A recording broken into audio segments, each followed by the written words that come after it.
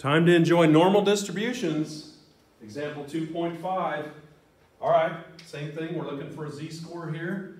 Watch these in sequence, guys, because I build off of what we've discussed on previous ones. All right. So anyway, we have a bell curve with 0 in the middle. We've got our general picture over here, which might come into play. This talks about a lower tail. All right. So on the lower half of the curve, lower tail. All right. So the area they described in the question is right here.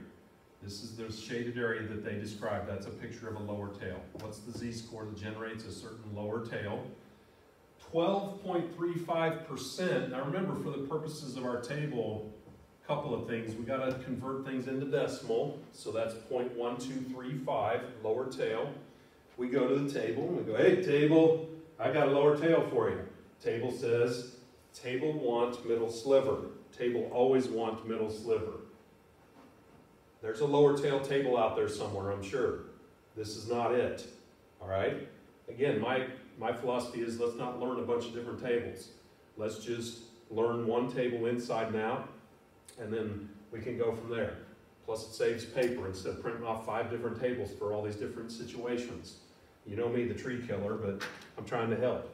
All right, so the table wants this particular thing, this middle sliver here. So much like the one we just did a few minutes ago, I'm hopeful you would go, well, I know that since the bell curve is symmetrical, that this area from here to forever is 0.5, right? That picture over there. So if we want to figure out that middle sliver, wouldn't that be the entire lower half of the bell curve minus that lower tail? That would leave the middle sliver. That'll make the table happy. All right? So, and just remember, once we figure out what this middle sliver is, then we're going to be able to go to the table. All right, what is that? 0.3765. I hope that's right. I think so. It's embarrassing if it's not. So 0.3765 is middle sliver. Hey, table, I got a middle sliver for you. Does that make the table happy? Yes. Are you guys going to join me? If you join me, I'll quit doing this. So I'm going to be listening very carefully to see if you're joining me here.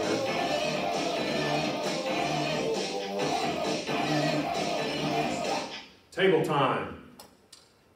I don't know if I heard you or not. You might have to try it a little bit louder next time. Anyway, middle sliver, 0.3765. And if we look through here, all right, now here's a deal that we haven't seen yet. If you look through the body of this table, by the way, the numbers get progressively larger if you read it like a book, all right? Because as the z-scores get larger, the areas get larger right along with it. But you'll notice here that our number, our middle sliver of 3765, isn't in the body of the table, all right? I'm noticing that the numbers that surround it are 0.3749, that's in the body of the table, and then 0.3770.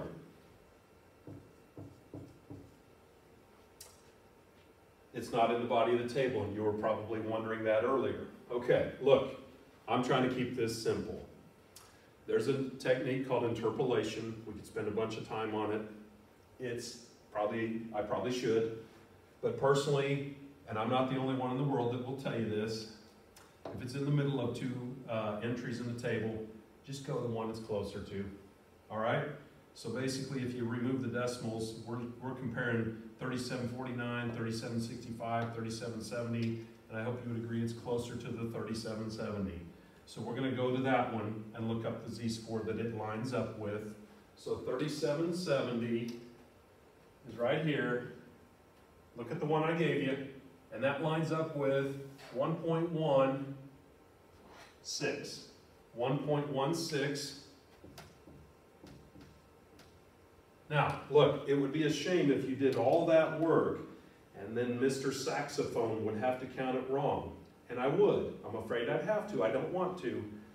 But this, as we reason out, is on the lower side, so it's below 0.